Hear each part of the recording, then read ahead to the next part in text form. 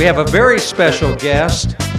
A lot of airplane people are going to recognize this name as well as the Autocycles. This gentleman has designed many airplanes successfully, and these Autocycles that we see over here.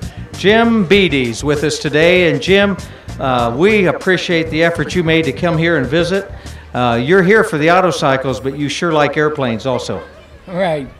It's very nice to be here. People are wonderful, the weather's great, and the show's phenomenal. Jim, the Autocycles remind me of the Bede 4. Is there any relationship? Yeah, obviously some of the designs of the airplane, certain aerodynamic features, I tried to incorporate into a ground vehicle, and therefore there does end up having a similarity. And the end result is the same thing. You get drag reduction, you get better fuel mileage.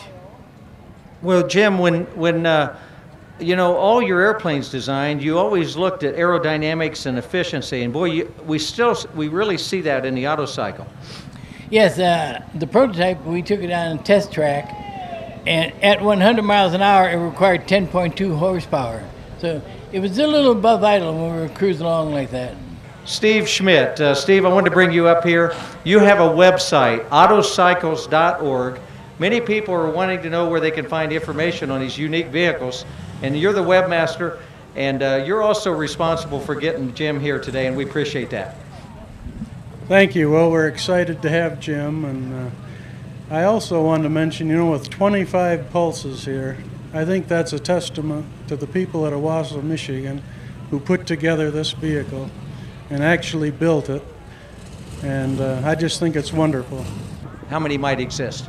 Well, out of the 350, we've found about 210 probably, and I'm sure there's a few that were destroyed in the last 25 years, but I know there's a lot more in barns and garages, and it seems like every month we find another one, so it's pretty cool.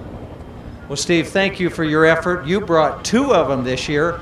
And Jim, again, thank you for visiting us here, and we'll invite people. You'll be over at the Autocycles for anybody who'd like to visit with you. All right, very good. Thank you for inviting me.